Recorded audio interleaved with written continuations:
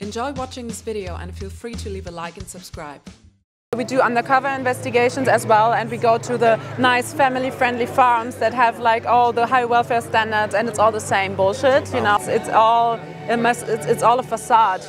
What's the ethically significant difference, between us and them that justifies treating them differently?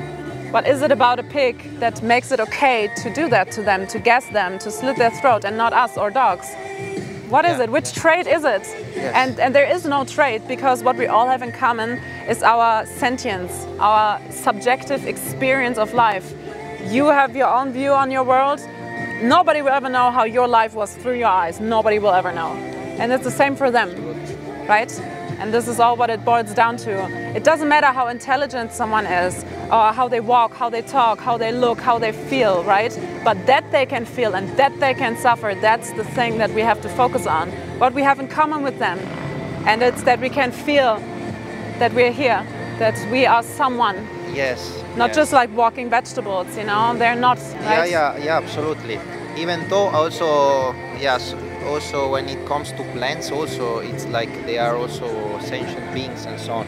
So it's like to be respectful in general, I think, in nature, and also to treat others like our peers. Yes. You know, it's like same level of. We just happen to be technically have more brain. Well, we are cognitively and technologically superior. That's true, but that doesn't give us the right to oppress others just because we can, right? Might does not make right. Yes. And also about the plants. Plants are not sentient because they don't have a central nervous system, brain, pain receptors, you know. You have that, and pigs and chicken and dogs and cows and I and fish, and everyone has that. But plants don't have it. They're not sentient, they're not conscious beings, but they're intelligent, for example. But my smartphone is also intelligent, and it reacts to stimuli just as plants, you know. But there's a difference. They don't have a subjective experience of life, right? When I cut a plant in half, I have two plants. I can propagate those plants. I can put the one part in water and it will grow. You know what I'm saying? Yeah, yes. But when I cut an animal in half, their experience is gone. They die. They're dead. You see? So it's not the same. Yeah, it's not the same. It's not the same, yes. And so the question is anything holding you back from going vegan now? Because you seem to have vegan values already, and it's just a question of aligning them with your actions, right? Yes. Yeah, I'll tell you something more that maybe you could tell me your perspective. Yes. Maybe it will help me. Yes, shoot. Yeah, I grew in an environment where we are educated like that meat is a fundamental source of protein, of proteins and other substances, and yes, and so basically I've been growing, basically eating some meat, but also eating milk-derived products and so on, and that has always been considered normal, and I wouldn't know if like exactly the truth about whether these substances are something that we really need, we can't get from anywhere else. Yes. And me inside myself, it's like I feel that for example eating meat consumes much more energy. It's like to some extent I can say that I can think that it's more of adaptation for us to eat meat than not our essential food. Like, well, let me start there. That first of all, the human animal itself is an opportunistic omnivore. So we can, of course, eat some meat here and there, and we can survive. We won't die, but we're not carnivores, so we don't need it, right? I haven't eaten meat in over 20 years, but I'm still here. 20, huh? So it's possible. So many vegetarians and vegans, of course, all over the globe that are living proof that you don't need it. Because how is protein made? Where is it made? This I'm not sure. Plants exactly. create amino acids and they form protein. You mean that basically the proteins are derived, like we can find it in the animals, but because they found it already from the plants. Yes, absolutely. And all plants contain protein, all of them. And you can get all nutrients from a plant-based diet. The only thing that you have to supplement, but also non-vegans have to supplement, is B12. We have to take a supplement, but they also all get supplemented B12, all of these animals. So you can take it directly too. The B12 supplement is something that we should all take, you know, so because most people that are B12 deficient are non-vegans. So we should all take it nevertheless. It's like yod in salt. Do you know the yod? Yes, me I eat already kind of 90% vegetarian. It's a transition. It's but do you think from the victim's perspective that there's room for, like, would you rather be exploited or not? Like, is there any room in between? Like, from their perspective? No, it's not acceptable. Any exploitation is not acceptable. You see, like, from their perspective, it's just not, and we wouldn't accept that in a human context. Of course, it's better to hit your wife only 5 times instead of 7 times, but it would be morally preferable to not hit her at all, right? Sure. It's the same with these animals, right? And now that you're educated, the question is, how many animals from this moment on should be bred into existence in your name, exploited in your name, enslaved and killed in your name? 0 or more than 0? What do you wish for? 0. You can do it from... If you do negatives, it's 0. Yeah, and you know, you can do it from now on. You can boycott that by being vegan, by rejecting animal exploitation. But how every one of us can contribute to the cause.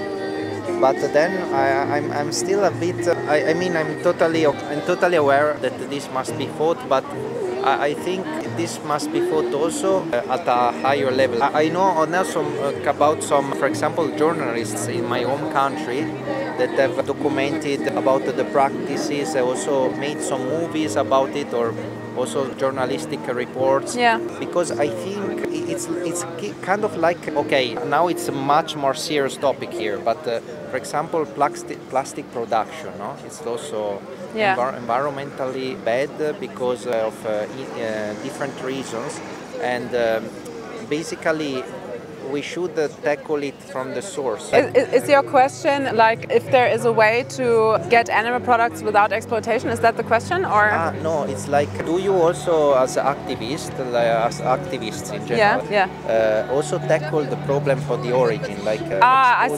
I see. Yeah, of course. Yeah, we do undercover investigations as well, and we go to the nice family-friendly farms that have like all the high welfare standards, and it's all the same bullshit, you know. So it's everything.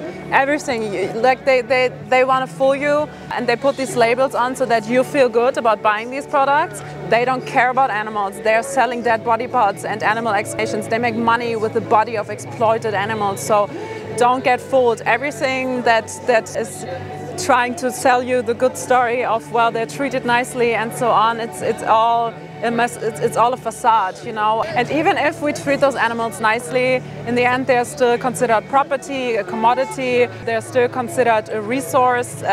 We objectify them, you know, but they're subjects, and that's the main thing, you know. And so there is no good way to do the wrong thing. What we think what helps the most is a grassroots movement. So we talk to people that create the demand, and then you talk with your friends and family, and then they talk with their friends and family. And this is how grassroots movement work. You know, it has to come from the people, from us. Like, if society doesn't shift their view on animals, and if we don't go on eye level with them and respect them, the bare minimum not to exploit them, the bare minimum not to kill them, it's just the bare minimum. If we don't get to this point, slaughterhouses will be here forever, and animals will never have rights, and that's not okay. Don't you agree? Yeah, I agree. So are you vegan from now on? Yeah. You don't have to promise to me, but to them, because as long as you're not living vegan, you're complicit. And as far as I can tell, this is not who you want to be, right? Yeah, you tell right. You know what, I know it can be very overwhelming to think like, oh my God, vegan from now on, this is so much, I have to change my entire life. I know, I've been there too. But let me give you an advice to calm you a bit down in that sense. First of all, just think about it from moment to moment. So your next meal is a vegan one today. Easy, you're in Berlin, you can do it, it's so easy, right? Just the next meal is a vegan one. And once you've done that, you breathe in, breathe out, you've not exploited animals, feels great, and then you just go to the next meal, okay? And also, there's a documentary, it's called Dominion. Okay. It's a 2-hour documentary, and it will explain and show you just the standard practices all around the globe for different animal exploitation industries. So not only for food, but also for clothing, entertainment, animal testing, and the pet industry. Because veganism is not a diet. Veganism is a moral philosophy. It means that you reject the commodity status of animal, the property status, and you reject the exploitation of other sentient beings. Why? Because they can feel like you and I. If you don't want to be in a slaughterhouse, if you don't want this to be done to you or your family, don't do unto others what you don't want to be done unto yourself. Yeah, That's sure. veganism in a nutshell, right? I see, yeah. And then there's much misinformation about that because what they most receive people is don't know. I know, this is why we do this, and most people are not aware, and most people associate veganism with the diet, when this is just the logical conclusion, like when you understand the philosophy and when you are on eye level with the other animals, the logical conclusion is to not eat them or wear them or exploit them for entertainment or any other purpose, you know, because you don't want to be in their position, and why do that to them when you have the option to just not do it at all. Yeah, sure. Right?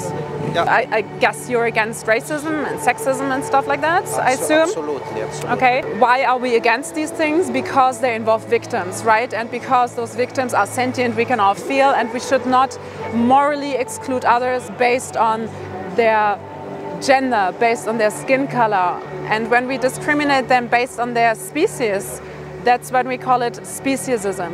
So if you are against discrimination, oppression, slavery, if you are against racism, sexism, ableism, all these isms, you also have to be against speciesism, because it's just the same. It's just the same. Oh, you're different, this is why I oppress you. It doesn't make any sense. Why petting dogs but sending pigs into gas chambers, right? Yeah, it's oppression wherever you see it from. Absolutely. It's like, absolutely. wrong. And then when we know about it, we have to boycott it. It's just what it is. So Yes. easy. Yeah. Okay, vegan from thank now you. on. Have a wonderful vegan life, okay? Bye-bye. Bye.